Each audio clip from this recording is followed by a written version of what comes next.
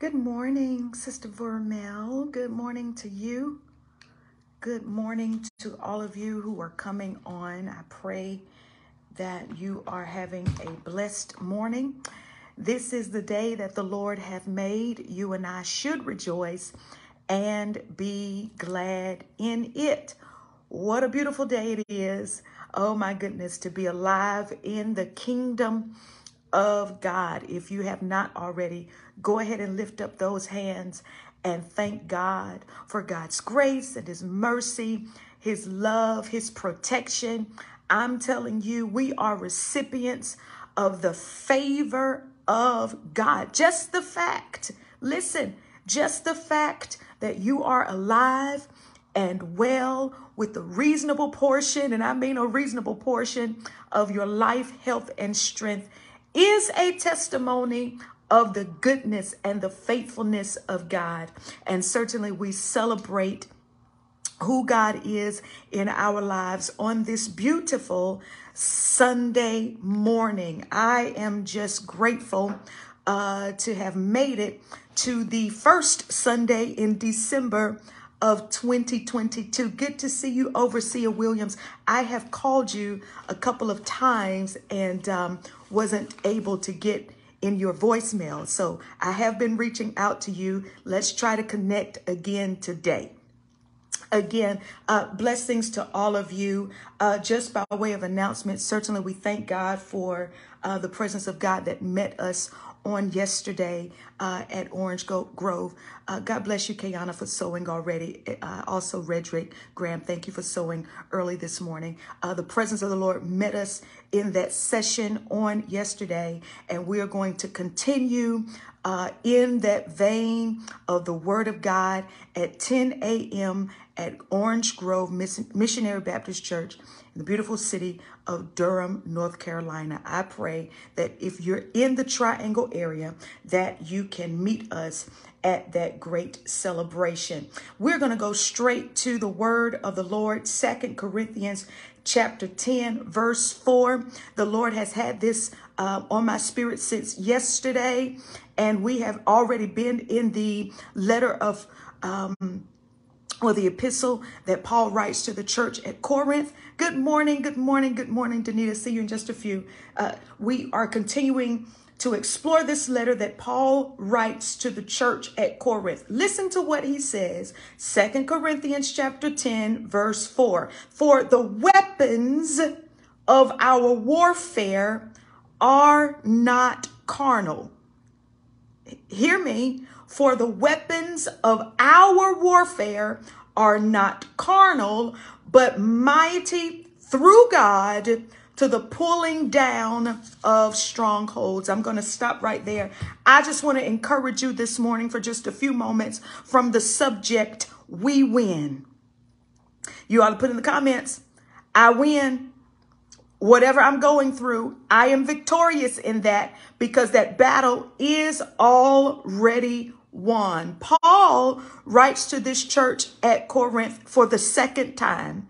He's reiterating what he has written to them in the first letter or the first epistle that he writes to the church at Corinth. As we discussed on last week, there were some contentions in the church at Corinth. There were some sexual immoralities in the church at Corinth. There were some lawsuits that had become an issue against members of the church, suing other members of the church. We understand that there were people who were taking advantage of the supper, the Holy Eucharist, really putting at risk other people and not caring for the body of Christ. Just because some had money, they would eat the meal before others got there. And so that's when Paul says you're not discerning the body of Christ. It's not just about crackers and wafers and communion juice. This thing is about discerning the body of Christ. And so Paul writes again in this second letter to really reiterate what the doctrine of the church should be. Because the church had been newly established, they were going through warfare, not just within the body, but they were going through warfare externally. And I want you to know today, I want to relieve you of the burden that you feel that you're the only one going through something. No, sweetheart, you're not the only one that's going through what you're going through. Many of us are going through the same thing. I know you feel alone. I know you think no one understands fully to the full extent of what you are experiencing, but all of us, every one of us, you and I, we are all going through something.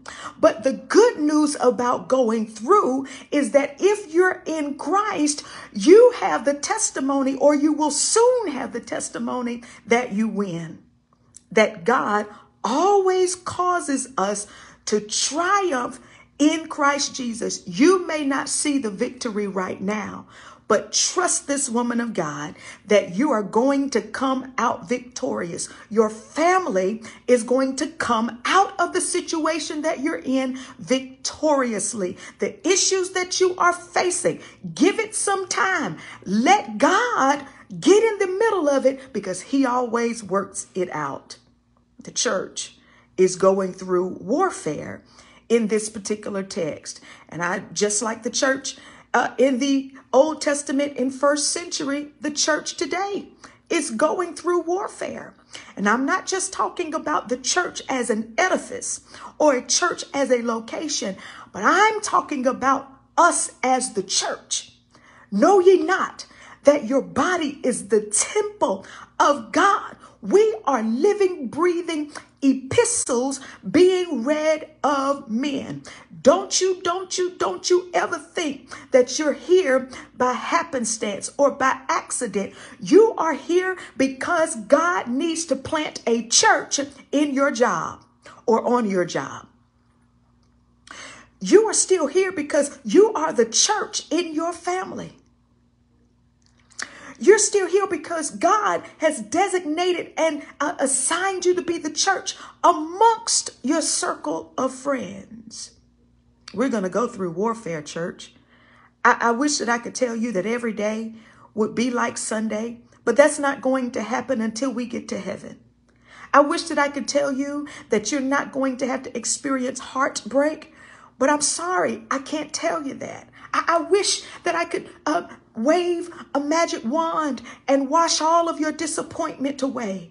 But beloved, anytime or while we're in this body, we're going to suffer, especially if you're in Christ. The word of God says you're going to suffer for righteousness' sake. But Paul expresses to this church at Corinth that even though we are in warfare, you cannot fight warfare with carnal weapons. Glory to God. Did you hear what I said? You will not be able to fight spiritual principalities with weapons that you can hold in your hand. The weapons that God has given us to fight on this Christian journey, as you have enlisted into the army of the Lord, you're not going to be able to fight with bullets and guns and knives and kung fu strategies. No, the weapons that God has given to us aren't carnal, but they are spiritual weapons, but they are mighty weapons. It's not just one weapon. It's just not one weapon because it's not just one fight. It's not just one weapon because there are multiple ways in which the enemy comes against you. And he's not just coming against you to destroy your body. He's coming against you to destroy your faith. He's coming against you to destroy your faith in God so that the generational curses can continue in your bloodline. He wants to destroy your faith in believing that you're not supposed to be wealthy. He wants to keep you in poverty. He wants to keep you with high blood pressure running in your family. He wants to keep you at a level of depression so that you'll never come into the fullness of what God has called you to be. But I want to give you just a couple of weapons that God has given to us to fight. First weapon that he's given to us is prayer.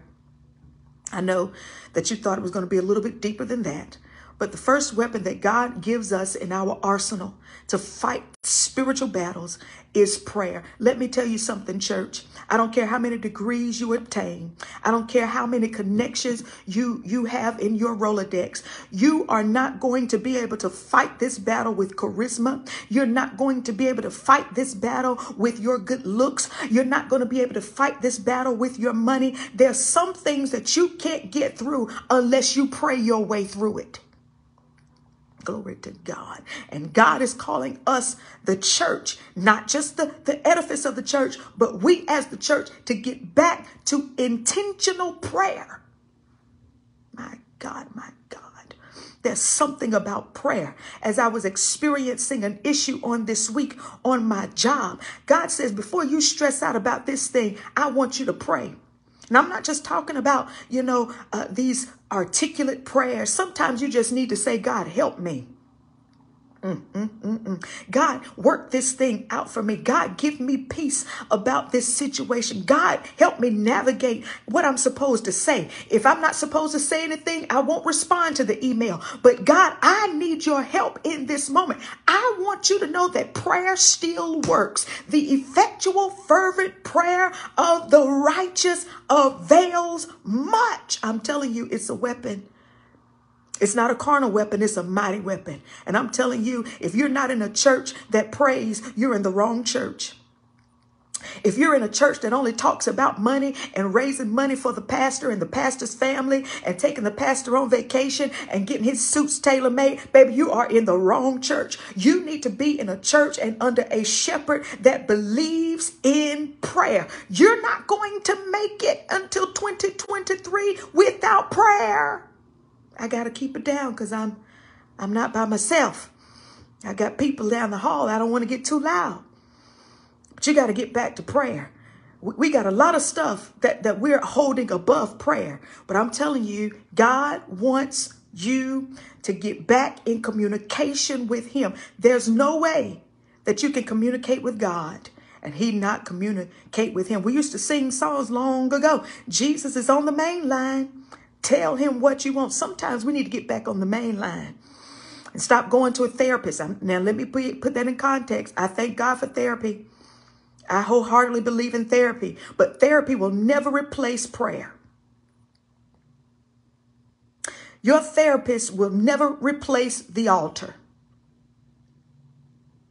Your therapist session will never replace intercessory prayer. Glory to God. Second tool that God gives us that is not carnal, but is mighty through God, is the tenet of fasting. We're going to fast. Go ahead and gear yourself up again.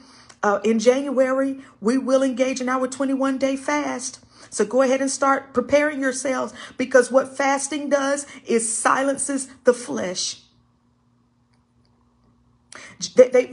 They wanted to know, why could your disciples, Jesus, not cast the devil out of this boy? He said there's some things that don't happen unless you go through an intense fasting and prayer. It only comes out through fasting and prayer. And you're trying to fight spiritual battles with carnal weapons. And the reason why you can't break through and the reason why you can't get delivered is because you got too much chicken on your mind. You've got too much social media on your mind. You got too much Netflix on your mind. You got too many friends in your inbox that you are spending that time with. But God says to you today that sometimes you got to come away, shut down everything so that I can reset your mind and reset your bodies. When you start fasting, that high blood pressure will come down. But the problem is we use food as a way to comfort. And what we have created is an idol to keep us company out of food. God says to you today, if you're going to defeat the enemy, the weapons can't be carnal. It can't be things you see. It can't be things that you touch and smell and feel. Some warfare you can only fight with fasting and prayer. Thirdly,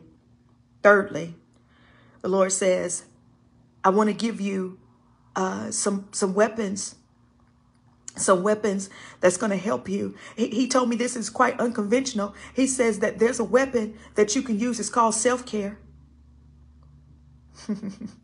I know you thought it was going to be something super spiritual, but the reason why we're going through, many of us, what we're going through is because we haven't taken care of our temples.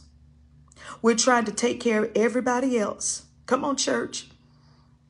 Paul is saying you can't touch this weapon. You're not going to be good for anybody else if you're not taking care of your mind and your heart.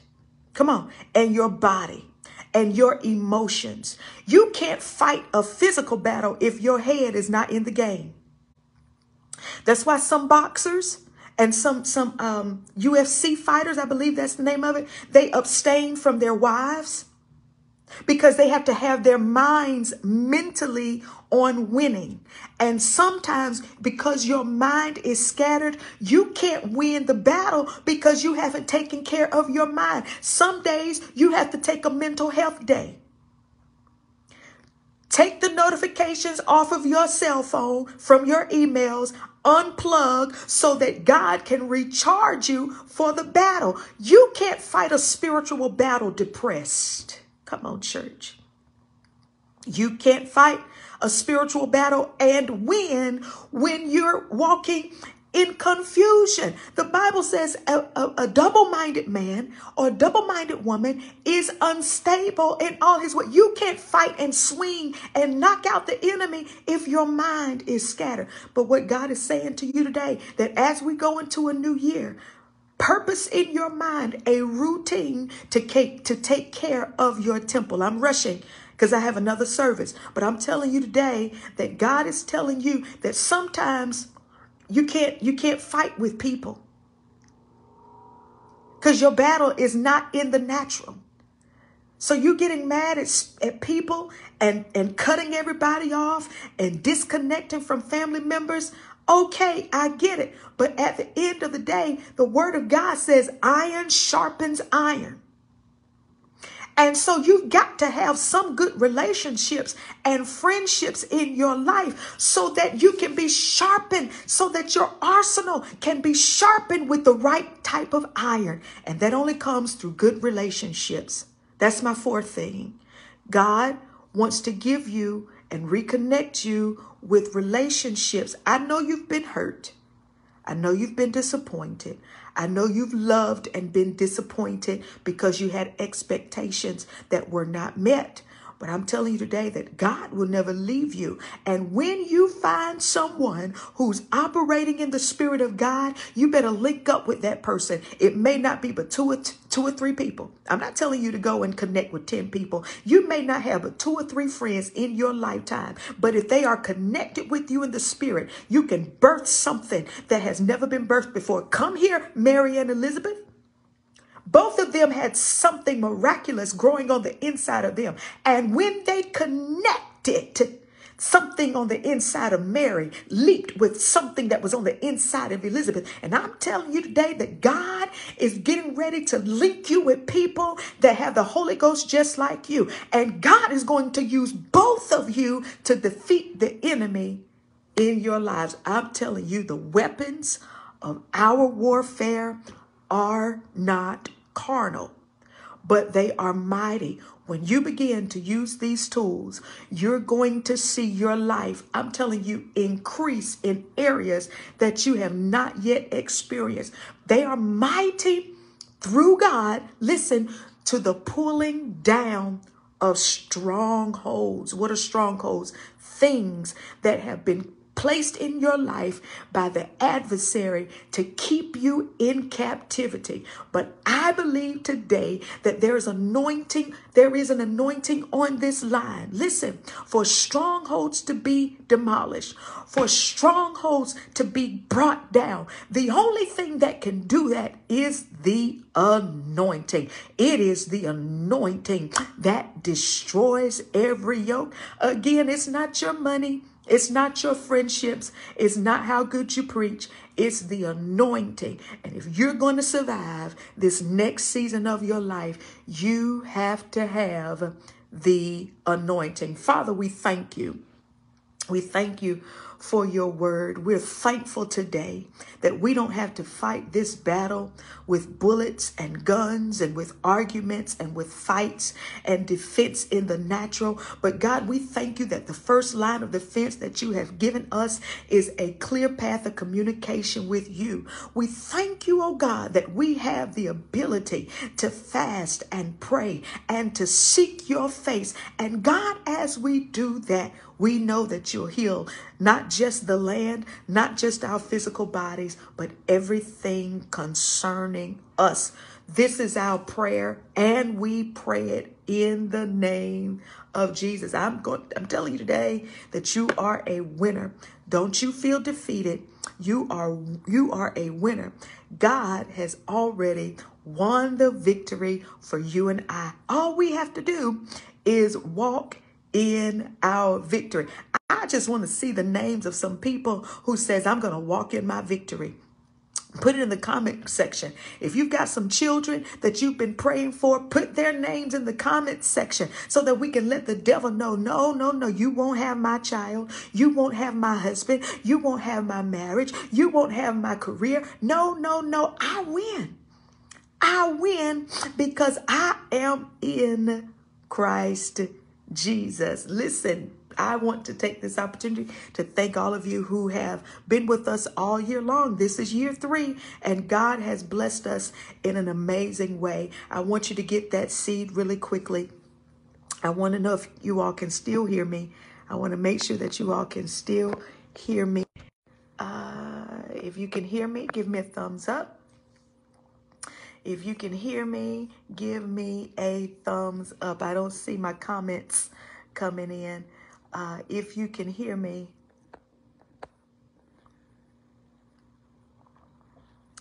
give me a thumbs up. If you can hear me, give me a thumbs up. Nevertheless, I want you to go ahead and get that seed and sow it. Go ahead and sow that seed. We've done this now for about 50 weeks. We've only missed 2 times together, but I believe that the Lord has blessed you. I want you to go ahead and get that seed and sow it into your winning season. I'm telling you, you win. This is your winning season. You know the avenues in which you can give. You say, well, no, this is not my pay week, but I want you to know that God blesses even the little that you have. I want you to go ahead and sow. If you cannot, if you don't have a church to worship where you're going to worship today, I invite you to join us at Orange Grove Missionary Baptist Church. If you're in the Triangle area, I think the address there is 505 East End Street. Just Google it, y'all. Just Google it. I should know it by heart because that's my second home. 505, I believe, East End Street in Durham, North Carolina. I love you, and I'll see you soon.